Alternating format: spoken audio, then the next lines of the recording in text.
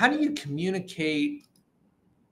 How do you communicate these pretty bold and often nuanced initiatives with people who are not healthcare wonks inside your organization? That is the biggest of challenges, because I think all of us in benefits, so when you're sort of up and coming, you're speaking to other benefits people and you're inhaling your own exhaust, and they're all getting it, and that sounds great. And then you walk into the division manager or the plant manager or your CFO, and you get bounced out on your ear because you don't even speak their language. Right. They don't even know what the hell you're talking about.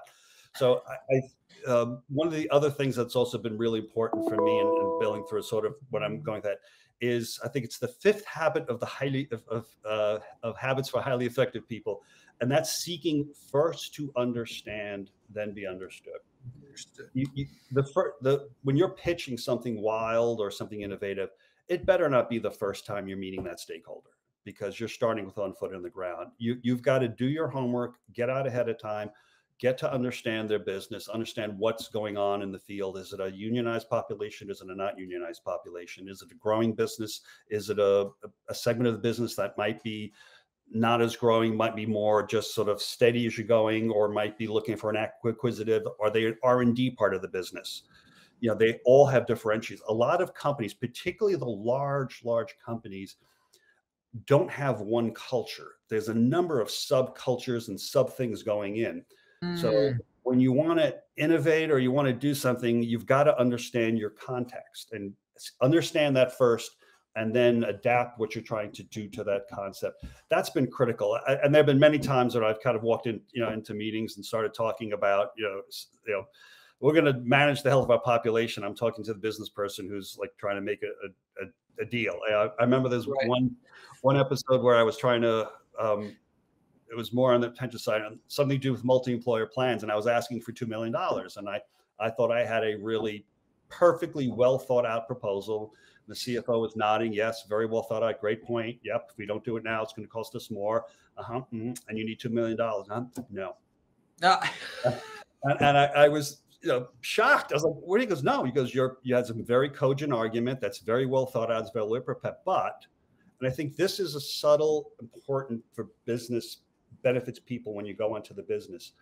Your CFO is making ROI or value decisions. Even if you have a 2-to-1 ROI, that might not be enough, because they're deciding between R&D, they're deciding between a business transaction, they're deciding to be a deal. So they've got to put it in that context of going, well, you're asking for $2 million, but I'm just about to buy, and I'm making this buy another business that I just need the cash.